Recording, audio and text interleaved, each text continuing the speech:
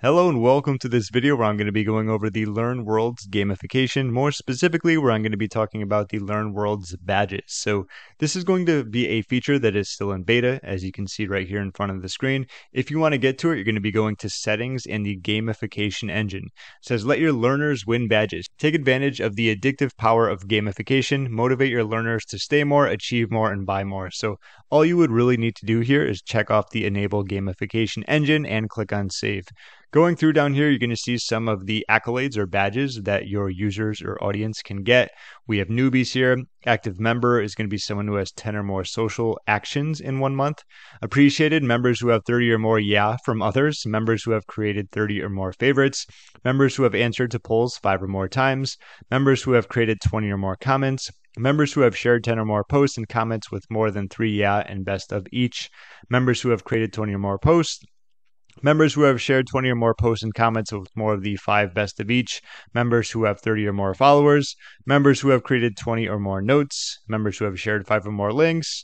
Pollster is who have shared 5 or more polls, more than 50 votes each. We have spammy, members who have 5 or more report abuses. Geez, I don't think you want to get that one, right?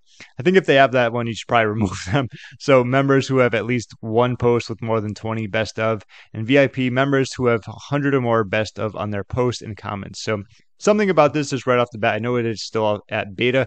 It would be cool if you could use your own and then upload your own badges for this to be more specific, obviously, especially if you're utilizing your brand and so on and so forth. And just to kind of give you an idea when you are in the community, and I just posted a bunch of times, you're going to see the achievements are going to be right here.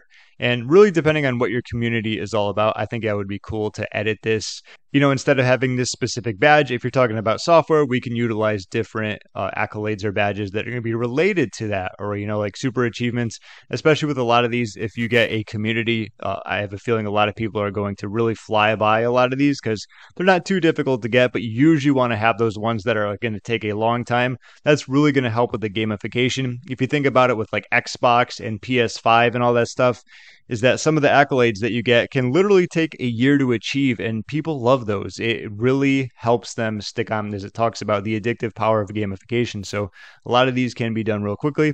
Just kind of my overview of that, but it's cool they have them. I'd like to see that, you know, increase and get a little bit better after being out of the beta mode. But hope this helps you out. This is some of the ways that you can gamify using LearnWorlds. If you would like to check them out, I will leave my link down below in the description. They do come with a free trial. My name is James. Thank you so much for watching, and I will see you in my next video.